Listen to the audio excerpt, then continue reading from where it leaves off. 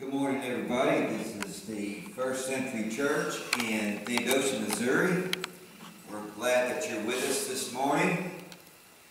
And first thing that we're going to do today is we're going to open in prayer. Pause that. Father Jesus, we come to you this morning grateful that we have a church to worship in. We thank you, Father, for the learning experiences that we've all been through. We thank you, Lord, that you're going to send some good people to the church. We know that you've taken out all the people who really didn't want to worship, and you've started from scratch. And we thank you for that, Father God. We know that you're going to send everything to us that we need to grow this church. Because this is something that will last until you come to get us. Until we meet you in the air, we will have church Sunday after Sunday. To those who are watching this morning on YouTube, I pray for you. I pray for your situation at home, at work, your personal relationship with Jesus Christ. Whatever it is that's aggravating you, that has made you angry, whatever situation you're in that seems hopeless, I pray this morning for you. And I lift my hands to the Lord. And I say, those who are watching this morning, Father God, who call upon your name right now, be blessed and highly favored by you. And that all of their needs and their wishes and the things that they just want, Father God, will be supplied by you and only you. We'll give you praise, glory, and honor. We'll give you praise and glory and honor in the good times and in the bad. Father God, sometimes it looks like we've got an impossible task ahead of us. But we know from experience and from your word that you are the God of the universe. And you can do all things. And we can do all things through Christ, who lives in us, who strengthens us. We praise you, Father God, this morning in the house. Amen. This morning, we're going to, even though there's just a few of us, we are going to take our time this morning and we're going to shake hands and hug somebody's neck and have our sociable time, and then we're going to get right to the message. In Jesus' name, amen. Just wanted to talk to you this morning and ask the question. Ask a very simple question, and it should take a very simple answer. But this question was brought to me late this week, and the Lord asked me, Kevin, how many functional, working, loving families do you know? I had to think about it. And I'm going down the list of all the people I know, and I'm thinking, the only functional family I know is my own. Of course, I think Chris is on the right road. Mainly, we're talking about people who are married and have children. Is the family working? We hear the expression all the time, well, this is a dysfunctional family. It's dysfunctional. There's too much drama. There's too much fighting going on. Something in the family's not working like it's supposed to work. And Today we're going to talk about, not so much talk about how families are dysfunctional, but we're going to talk about how to make them functional. Because we can go, let's be honest, we can go down a list of reasons why families are dysfunctional. Well, let's start out this morning with a little bit of scripture, and we'll go from there. I went back to Genesis, and in the,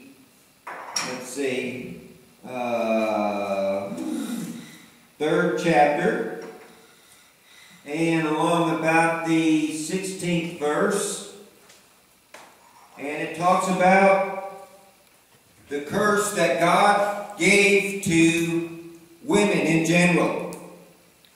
Of course, it was because Eve took a bite of the forbidden fruit in the Garden of Eden. Now, I want to get this straight with you so that we can all at least start out agreeing on something. The way it was in the garden was that man was created by God last. He created the sun and the moon and the stars, and he divided the earth into lands and seas, and he put creatures on the earth, and then he decided, let us make man in our image. It doesn't say, I'm going to make man in my image. God simply says, we are going to make man in our image. So what does that mean to us? Well, that's proof that God was not the only one that existed at the time. In the very, very beginning, and I don't believe my mind can wrap around when the beginning actually was, because I think God has always been, and we just don't grasp what always been is yet, or forever is yet. God himself, and I'm talking about Jehovah God, says we are going to make God in our image. He's talking about him, he's talking about Jesus Christ, and he's talking about the Holy Spirit. So God the Father, God the Son, and God the Holy Spirit have always been. God did not create Jesus Christ, and he did not create the Holy Spirit. Let's go to this right now. Let me say, just for an example, that I'm God. Okay? I've always been God, and you know, I'm the creator, and I'm getting ready to create some big time stuff here. I have words that I speak, and I have a spirit because I'm God. God is actually a spirit, and this is why that later in the book, we're taught that when we speak to Jehovah God, it's best to talk to him in the spirit language. So now I don't want to be by myself, and for whatever good reason that God had, his thinking's higher than our thinking, so we don't know the answer to it. But God's decided that he is going to take every word that he speaks, and he is going to bring it out of himself, and he is going to have a person represent every word that he says. And then he's going to take the spirit that is in him, and he is going to have that be a separate person as well. Now, does that mean that God is separated from His Word and separated from His Spirit? No. These three are all in one. And if you've ever heard anybody talk about going to heaven, you'll know, especially during Jesse Duplantis' very famous testimony about the trip that he took to heaven, you'll find out that Jesus goes in and out of the Father at will. And so, let's just assume, for argument's sake, that everything that I just said is true. So Jesus Christ, Father Jehovah, the Holy Spirit, were three separate people at the time, already. And they were on the earth before it was created. Because God said nothing was created without the Word. Nothing. And it also says the Holy Spirit hovered over the earth, over the whole earth. And it was because the Holy Spirit moved in agreement with the Father and by the Father that everything was created. Now I know that's a little hard to understand. But let's just call this good for now and move on. Now, this is interesting. After man was created, God said it's not good for man to be alone. And so He caused Adam to fall into a deep sleep. And while Adam was sleeping, God removed a rib from Adam. And that is true to this day. Women have one more rib than men do. And so God used that rib and created woman, which was supposed to be a helpmate to Adam. Women, don't get upset. Don't be upset right yet, because there's more to it. Now, they were living in the Garden of Eden, which was heaven on earth. And since they were made in God's image, they were as God. Does that mean they were God? No.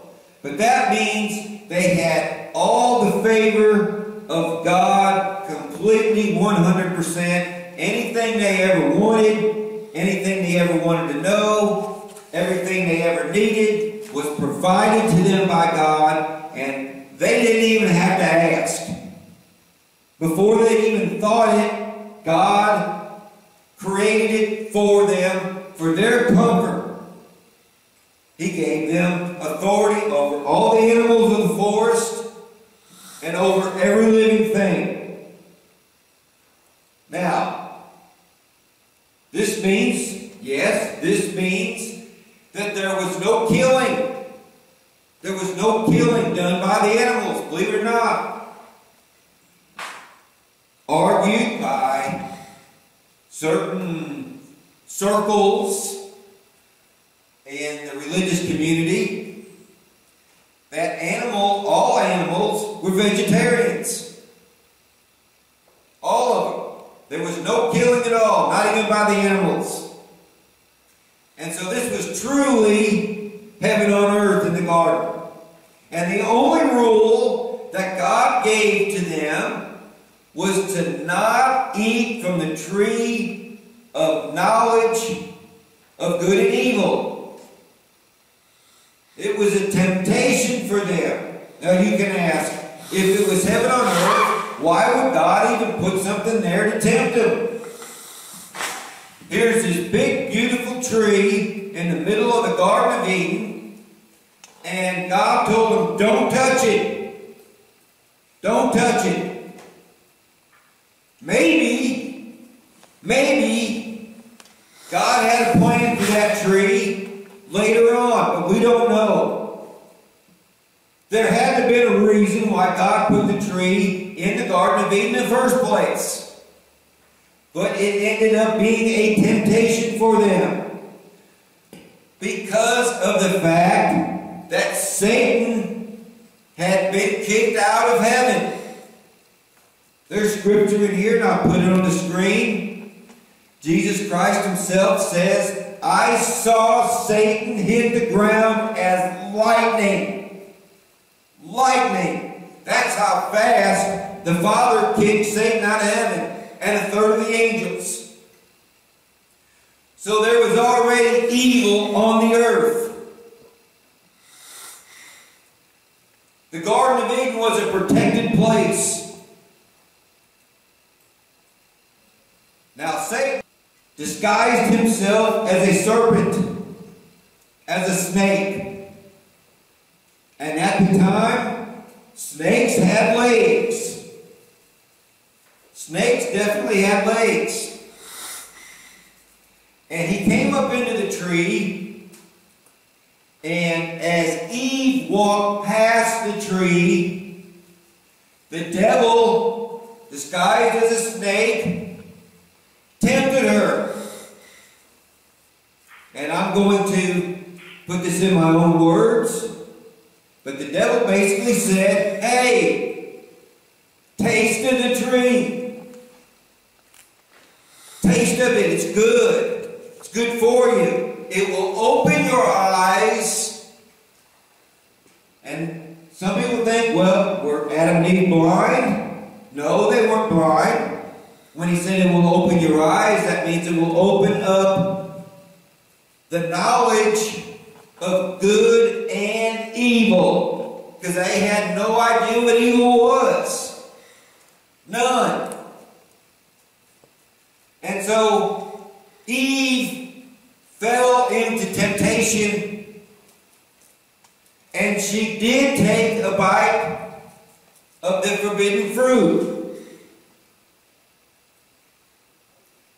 After she did that, she came to her husband Adam and said, look, I ate of the fruit.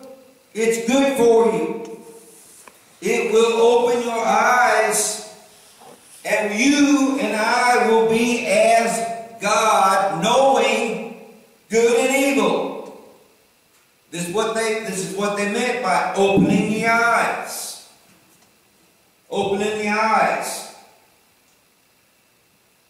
And so Adam did as his wife directed him to do. And of course we know that they realized that they were naked. Nakedness was not a bad thing. Only us look at it now because of the fall of man.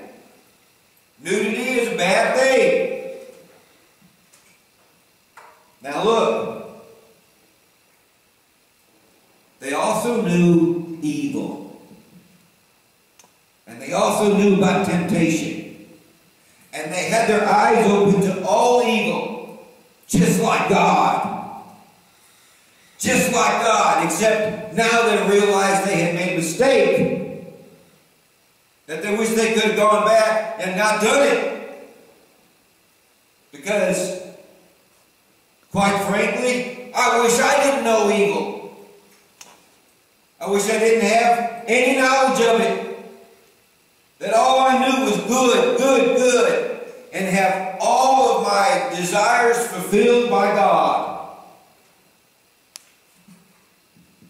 All of a sudden God says, Eve, Adam, where are you? He called to them, and they came out, and God says, why are you hiding? He said, because we were naked. Well, God already knew that they had taken a bite from the forbidden fruit, but he asked them, how did you know that you were naked? And they said, we ate of the tree. And the first thing they did was this.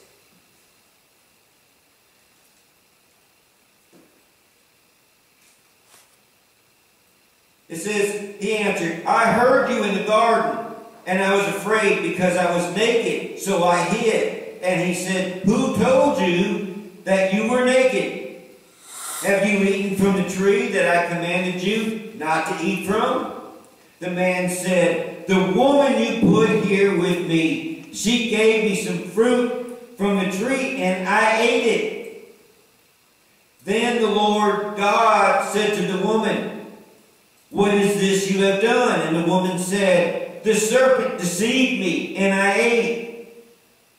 So the Lord God said to the serpent, because you have done this, cursed are you above all livestock and all the wild animals. You will crawl on your belly, and you will eat dust all the days of your life. So see, snakes had legs. You notice here that it is obvious that they're playing the blame game.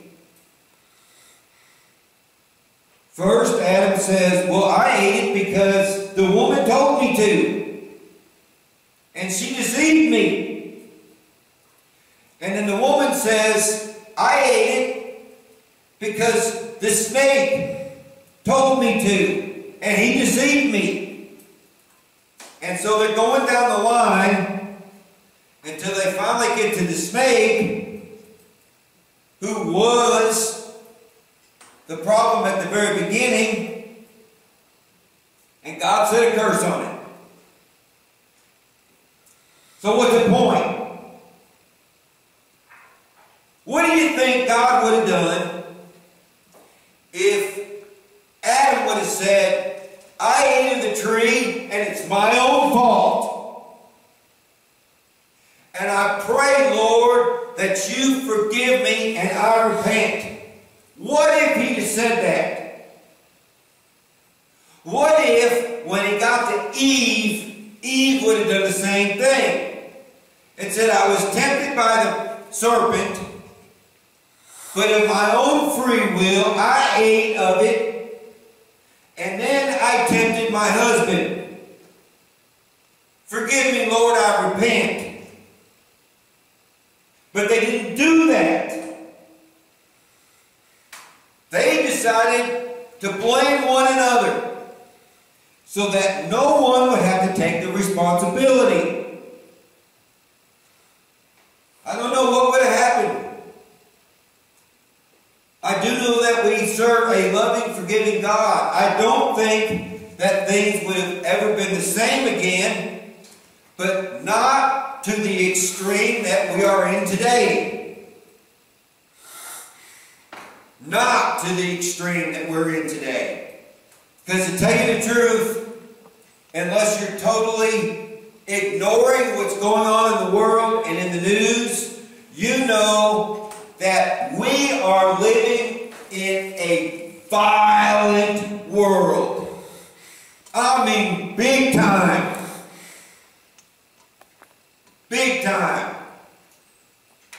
Do you know that as of this morning, and I'm not taking a side road here, I'm just giving you an example of how bad the world is.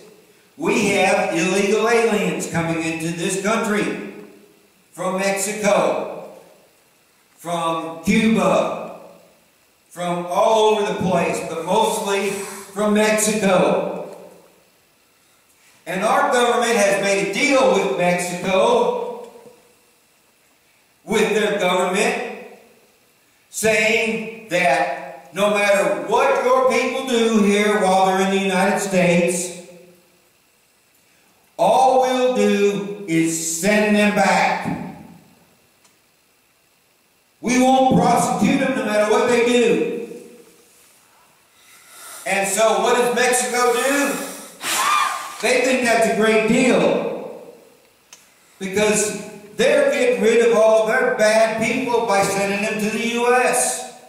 And so they go from Mexico to the United States. They killed 2 police officers yesterday. And what has our government done? Nothing except send them back. They were not charged. Oh, of course, they were held for a while. But our government sent them back to Mexico. And so what are they going to do when they get to Mexico? Nothing. They're going to turn around and come back to the United States again. And they're going to keep playing ping pong back and forth until somebody puts a stop to it. It's ridiculous. They're allowed to vote. How are they voting? I was turned down.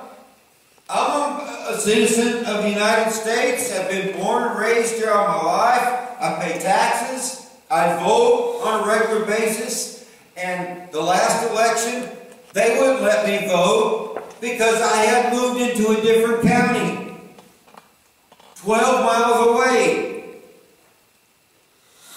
How are these people able to vote? They show them some kind of an ID and they're voting? Are you kidding me? That's just one example of how bad this world has gotten, and it stems from right here in Genesis. Now let's talk about what God did to Eve, and we're going to move on because this is important. He says in verse 15, "And I will put enmity between you and the woman, and between your offspring and hers. He will crush your head, and you will strike his heel. To the woman I said, I will greatly increase your pains in childbearing. With pain you will give birth to children. Your desire will be for your husband, and he will rule over you."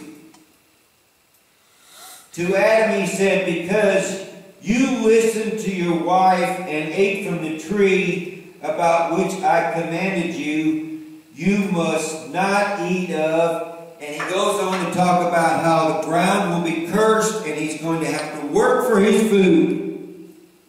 And that there will be thorns and thistles that grow up amongst the good fruit, the good vegetables.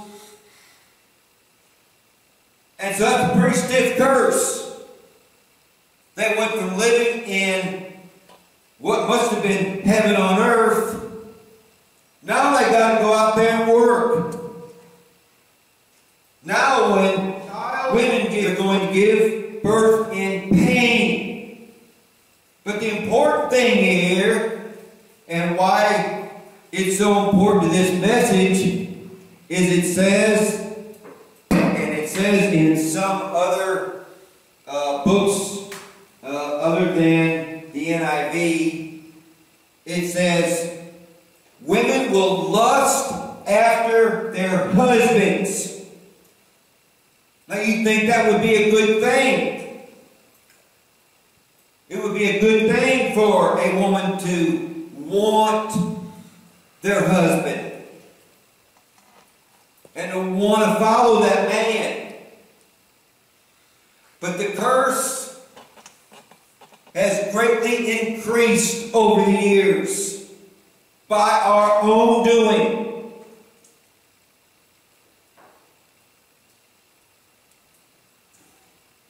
Let's skip ahead.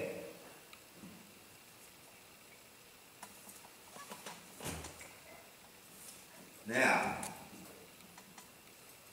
does this mean that the man is the ruler over the woman? No, it does not. It simply says that she is a helpmate to the man. Now, the other responsibility here is, and I'll put it on the screen again. I'll put the verse on the screen so you can see it. The way God wanted this to work was like this. Jesus created the church, and Jesus loves the church. We are what's called the apple of Jesus' eye. We're his favorite.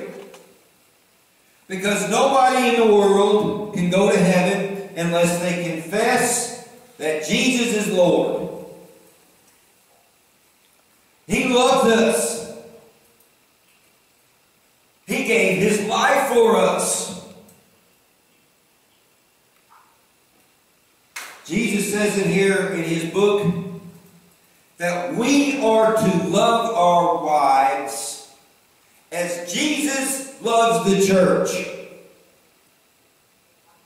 In other words, everything a man does during the marriage, he wakes up in the morning, he's happy to see his wife, and everything he does that day, he does with her best interest in mind.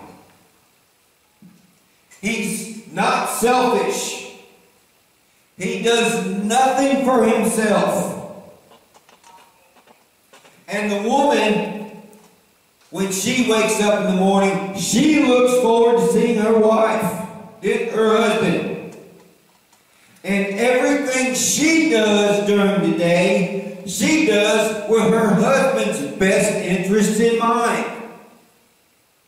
She is not selfish. So a marriage is an equal partnership. Now, where does it say, what is the deal with the man being over the woman? Here is what you need to know about this, and I don't care what you've heard from other churches and other pastors. The man is supposed to be the spiritual leader in the home. And when it comes right down to making a decision concerning what God wants, if there is a disagreement about it, after talking it over, after praying about it together, the man is supposed to make the final decision. And the woman is supposed to look to the man for that guidance and be pleased that he has made that decision and support that decision. Now, what happens if the man's not a spiritual person? And the woman is the one who goes to church and seeks a good personal relationship with God. She then becomes the spiritual leader in the home. And she is responsible for leading her husband to Christ. And vice versa. If you make the mistake of marrying someone who you are unequally yoked with, which isn't supposed to happen in the first place, it's better for two Christians of the same religion to marry so that you can get rid of this strife right off the bat. You are supposed to teach each other and support each other in trying to save that person. That's what Christ is talking about here. Now, there are other things that go on in a home that that we're going to talk about next. We're going to talk about strife. And we're going to talk about how a family, let's just start out by saying we're Christian people already right when we get married. We're both Christians. We're equally yoked. We've asked God to bring us that perfect person into our life. And we get married. And we decide we're going to have a couple of children together. All kinds of things can happen according to the devil's will. The thing that people do are these. And these are the most common ones that I can think of. Number one, a young couple who gets married for the first time, both have parents. And the parents may not like you. They may figure that the person that you're marrying isn't good enough for you. Or they may find that she or he has faults that they just don't like. There's always going to be something about you that's not going to jive with their lifestyle. And this is what the Lord says about that.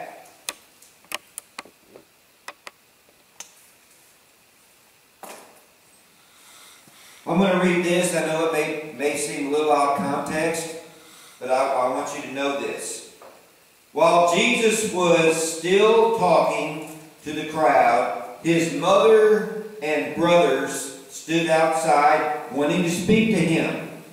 Someone told him, "Your mother and brothers are standing outside wanting to speak to you."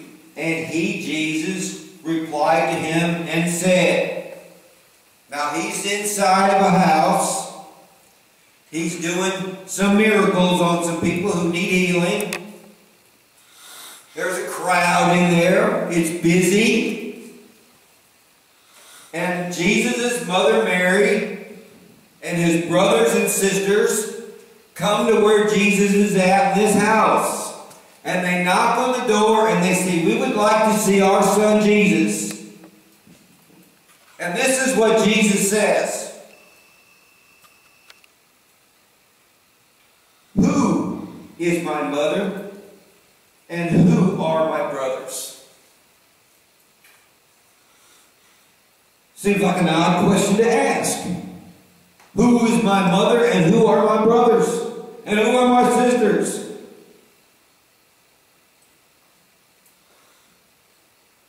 Pointing to the disciples, he said, "Here are my mother and my brothers.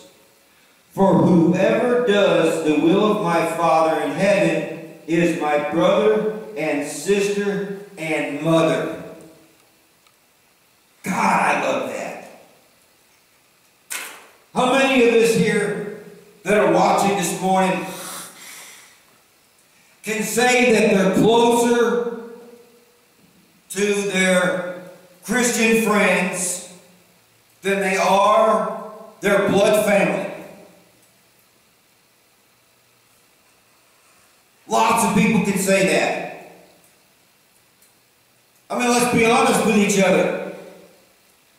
Most people, whether you're Christian or not Christian, once you get married and you grow up and you move out of the house, you find out that if you don't let your parents talk you into feeling a different way about your spouse, everything would be fine. But no, they got to stick their nose in where it don't belong. I made that mistake. Almost every young couple I know complains about their in-laws. I say say to you, Mom and Dad, your children are not your children any longer because they have moved out of the house. And according to the will of God, the man and the woman are supposed to cling to one another and become as one. You stop interfering.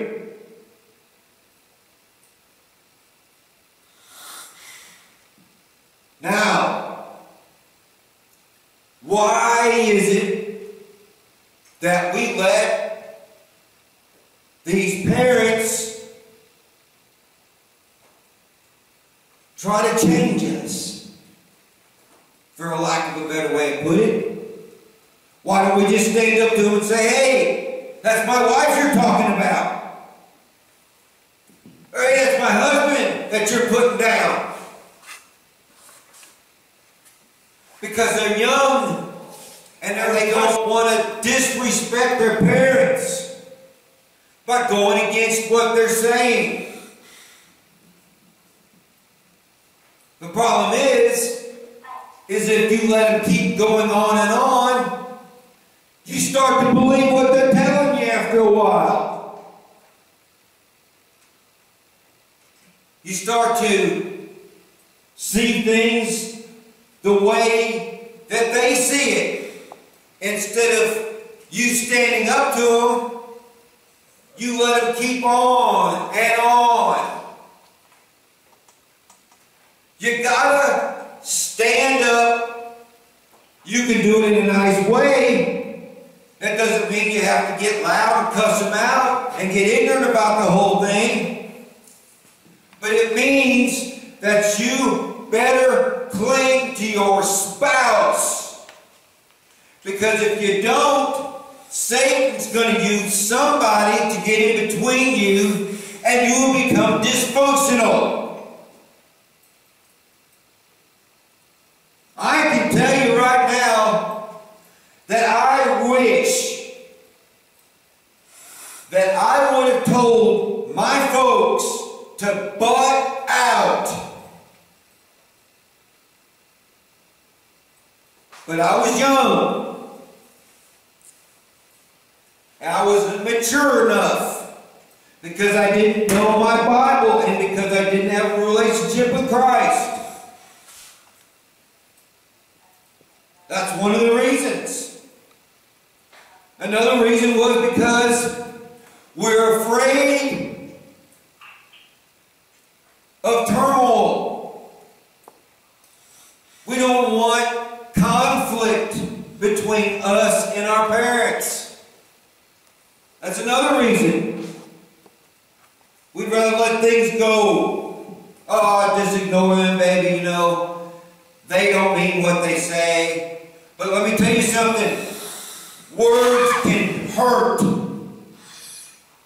Words hurt. If you've ever had somebody that was supposed to love you, talk bad about you, it hurts you. We're supposed to just let those things go. Well, it doesn't work that way. These are the stepping stones that start a family in the wrong direction. That's just one thing. But I've never seen it to fail. I've never ever seen both sides of the family agree on anything when it comes to who their son or daughter marry. But you got to start out with enough backbone to say, look, I love you, but this is my marriage and this is my wife. And I love her no matter what you think, and I would appreciate it very much if you butted out of our family. Because, like the book says right here, who is my mother?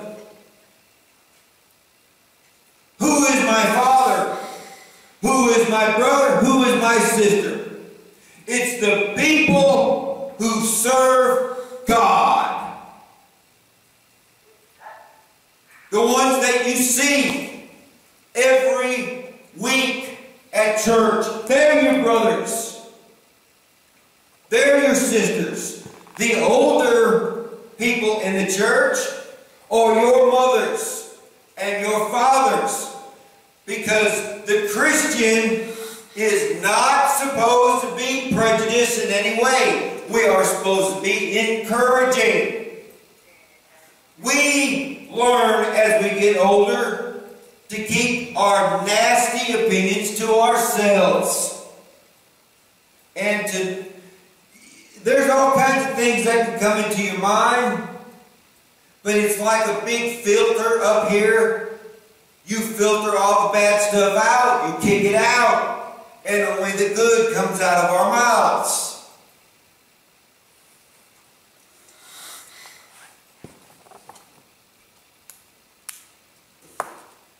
I see dysfunctional families start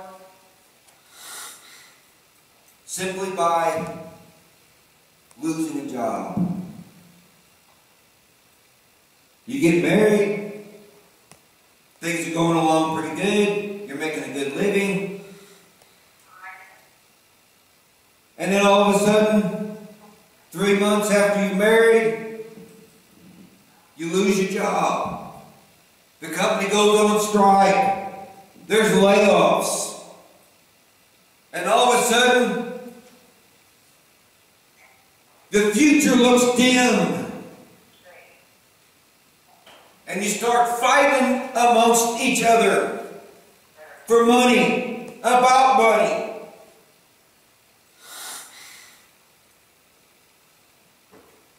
People start drinking. People start, trying to escape from the garbage that's going on. People can't sleep because they're worried.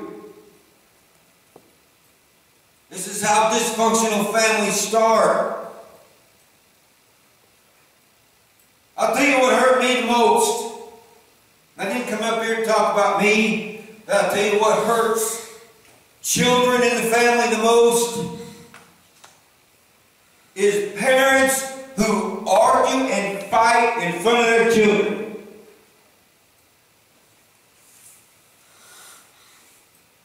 If you're going to have a disagreement, go someplace where the kids cannot hear you or see you. Keep the children out of it. Because it will cause these children to be depressed. They will blame themselves for you fighting. Even if they have no idea why you're fighting, they will blame themselves. And children need to feel secure. They have got to feel that mama and daddy love them and are there for them and will provide for them.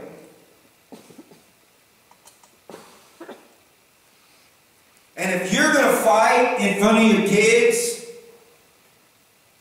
that's one of the worst things that a person can ever do in their life. Personally, I am not for hitting children. I'm not. People say, well, it's just my opinion. A lot of people say, well, if the kid needed a good beating. Well, maybe they do sometimes. But you better restrain yourself when you do it. There's other ways to discipline a child. You start taking things away from them that they like, and I'll bet you they'll straighten up pretty darn quick. Because there's a lot of things that hurt worse than a whooping. Now, I didn't come here to talk about punishing your kids. But the more hell you put your children through, the more likely it is that when they grow up, they're going to be in a dysfunctional family. What's the answer? dysfunctional family? My God, I can tell you stories. My buddy Chris said that if he was to get up here and talk about dysfunctional families, he'd have y'all rolling on the floor laughing. I believe him. Because it's funny, it's comical to watch some of these people. They're lying to each other, they're stealing from each other. They're setting each other up to have problems. They use each other. I mean, it's horrible, some of the things I see going on in families. Horrible. They are drugs, the whole family's on drugs. We had a family up here just about 3 weeks ago. We're in the paper. The mom and the dad and the child were up here at Gainesville High School selling hydrocodone. The whole family was up there selling it. That's a dysfunctional family. That's not normal. You got to blame somebody for this. Parents, they want to say, well, you know, you ask them, where's your child? Well, I don't know. I don't know. Did you cook for her? Him or her? Did you cook for him? Well, they'll find something to eat. We don't sit down at the table anymore together and eat dinner. We don't read together. We don't talk about the Lord ever. It ain't nothing but a bunch of fighting and fussing and complaining, lack of all kinds. People don't want to work anymore. They'd rather come to a church and take whatever food and clothes you can give them, and you never see them again. That's dysfunctional.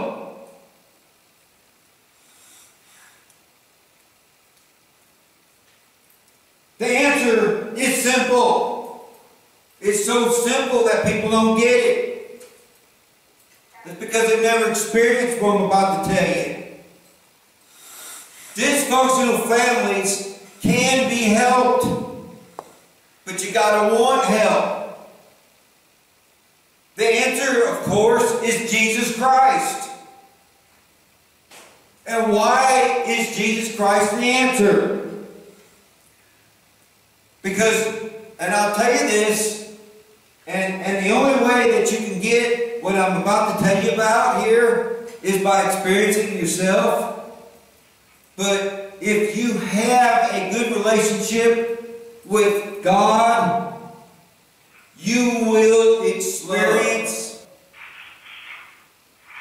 and I'm not talking about the kind of love that you get out here on the streets from your buddies, or even the kind of love that you get from your wife, or your best friend,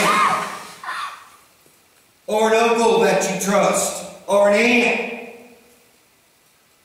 I'm talking about a different kind of love. The book calls it an agape love. It's kind of a funny word, agape.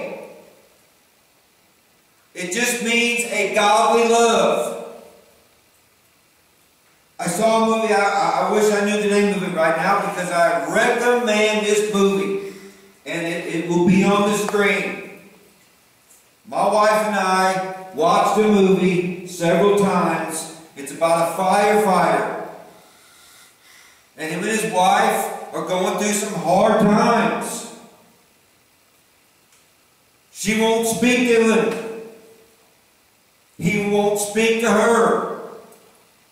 He's got a problem with pornographic stuff on the internet. He's saving up his money from being a firefighter to buy a very, very luxurious, expensive boat that he always wanted. And she hates him. They've grown apart. They're dysfunctional. And all of a sudden this guy's dad says, look, I want you to do this. And it's 40 days of different things that he needs to do. And it's Christian. It's a list of things. Once a day, you buy your wife flowers. And maybe the next day, the only thing on the list is to find one thing about her and praise her for it. The next day, maybe spend 1 hour praying for her. And it goes on for 40 days like this. And this guy's not a Christian. Neither one of them are. And as he goes through this list, he keeps turning to his father for help and advice. And the longer he goes, the worse things seem to get. Until one day, his dad takes him to a park where there's a cross in the park. And the guy's complaining to his dad. He says, she don't respect me. She spits on me. She won't listen to me. She won't pay attention to me. No matter what I do, it's not good enough.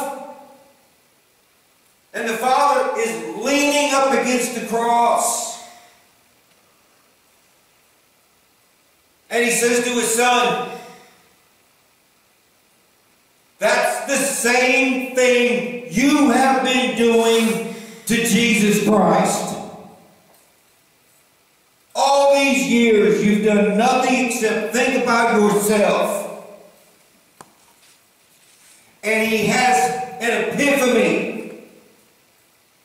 And you can tell, even in the movie, that the actor was moved. And he breaks out, and he has these tears running down his face. It's because he found God at that moment. And he experienced love and forgiveness. And all of a sudden, all the years that he had heard about Jesus and all the stuff that he had been through in his life came to a head. And he got it. He got it. He understood. Now he had been going through this 40-day thing kind of halfway. If it said buy her flowers, instead of buying her roses, he'd buy her daisies. Instead of praying for her for an hour, he'd say, pray for my wife today with 15 seconds. And he wasn't giving it at all. And that's the same way he approached his marriage. He wasn't giving it his all. But as soon as he started, he's about halfway down on the list by now. And as soon as he started giving his all, his wife noticed a change in the man. Now, she's not a Christian either. But she noticed the change in him.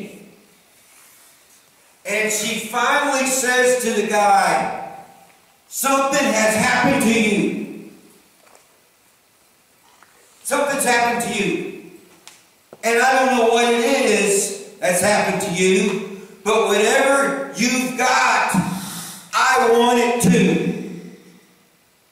I want it too. And so the man starts telling her about everything that he had done.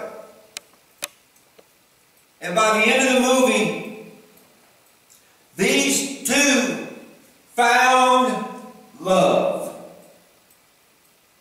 When you say, I found Jesus, it means the same thing as saying, I found love. You can say, I found love, or you can say, I found Jesus. They are one and the same. But unless you know Jesus Christ, and you have experienced that kind of love, you don't know what love is. I'm telling you. You say, well, I love so-and-so, and she loves me. I know she does. Not like this. I'm talking about a love that when it hits you, it feels like you've been struck by lightning. And all of a sudden, the lights and bells and whistles come on. And you get it. And it changes your life forever and ever and ever. And you can never go back. And then you have the strength to tell people to butt out. You have the strength to every day do for your spouse with her or his best interest in mind, because you actually know now what love is. I'll be honest with you. I'll tell you the truth. I'm not kidding you a bit when I say this. I've been in some bad relationships. But there has not been a day that I can remember ever that her and I have ever disagreed or had an argument over. Never. They say, well, that's not normal. That's weird. So every couple fights. Who says? Well, my psychologist and my psychiatrist says that it's good for y'all to have a good fight every now and then. No, it's not. Stop listening to your psychiatrist and start listening to Christ. And you can avoid dysfunctionalism.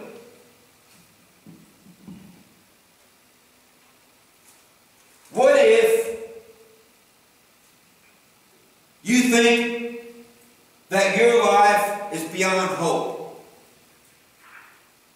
What if you're out there and you're thinking, I'm too old, I've gone way too far down this road, there's no help for me. Even if I get help, where do I go from here? Man, have faith. Stop listening to the other voice in your head that tells you you can't and there's no hope. I've been broke all my life and I'll never ever have any money. That's not true.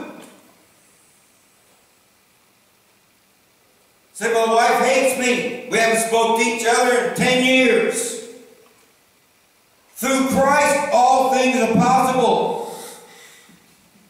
And once you feel this love I've been trying to explain to you about, you're going to know what I mean.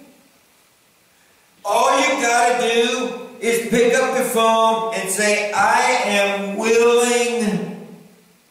I'm willing to try. I'm willing to do, because I want this to work. I'm tired of being the dysfunctional parent to my children. I'm tired of letting people walk all over my life. I know it's wrong, but I can't stop myself. I even find myself agreeing with them.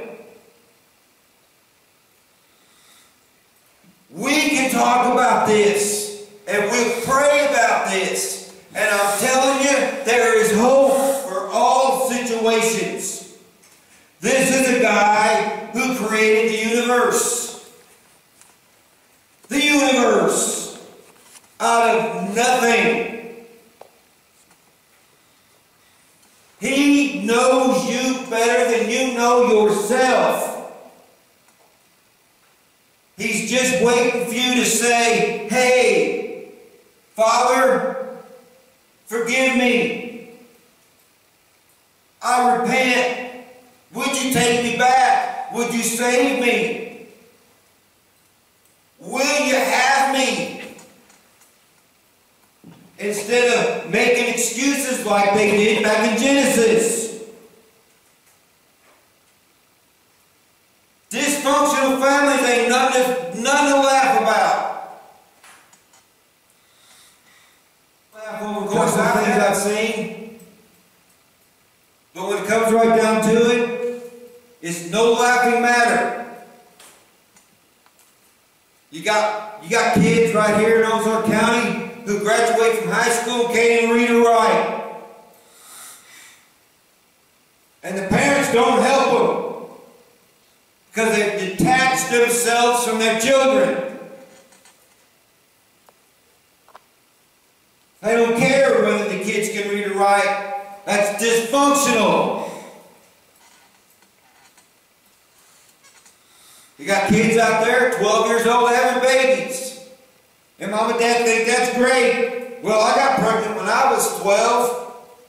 Well, you made a mistake and now you're saying it's okay for her to do it?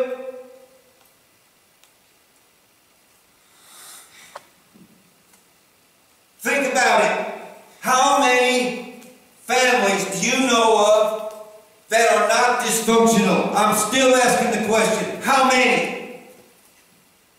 Not very darn many. But it's time that we got back to Christ. You'll find yourself a lot happier, full of hope, and you'll see God do a miracle in your life. And you'll experience this agape love, man. There ain't nothing like it. And peace. And you'll want to take responsibility. That's the biggest problem here. People don't want to take responsibility for nothing. Nothing's ever our fault anymore. Just like back in Genesis. Nothing was their fault. I'll pass them up to somebody else and let them figure it out. Take responsibility. Come to God. Admit that you did wrong. Admit that you could be a better husband or a wife or a parent. Admit, and by the grace of God and by His love, your life's about to take a great big leap forward.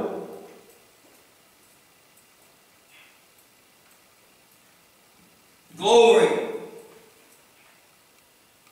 Glory to God. And if you're one of these, I'm going to close with this. If you're one of these guys that think you're the boss of the house, you rule over your wife, and what you say goes, and you point and snap your fingers and expect her to jump, put yourself in her shoes.